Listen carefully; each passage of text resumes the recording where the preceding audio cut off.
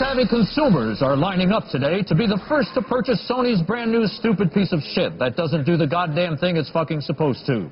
Onion News Network Tech Trends reporter Jeff Tate has more. Thanks, Brandon. It's being called the biggest fucking waste of your hard-earned money to come along in years.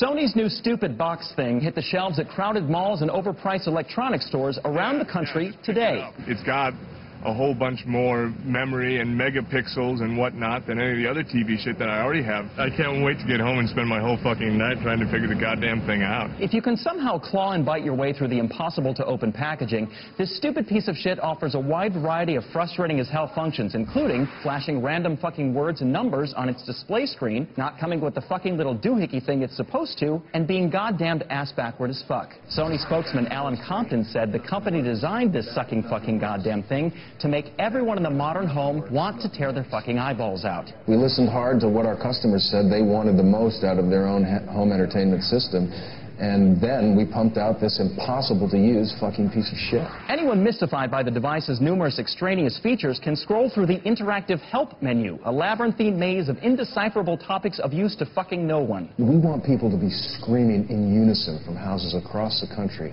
Work, you cocksucking piece of shit.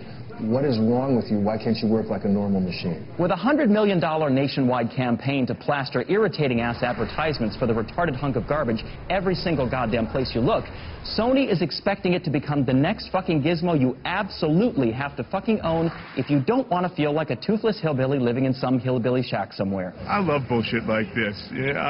Basically, I'll buy any goddamn thing that I see in an ad. The fucking piece of shit is available now. So run out and pick one up and invite all of your friends over to see if any of them can figure out this motherfucking time vampire. Unless one of them is a rocket scientist, Sony pretty much guarantees they'll have no chance. For the Onion News Network, I'm Jeff Tate. Thanks, Jeff. Sony says they plan to release an upgraded 800-gigabyte version of this piece of shit by the end of the year, just when you figured out the goddamn remote control for this one. It never ends, this shit.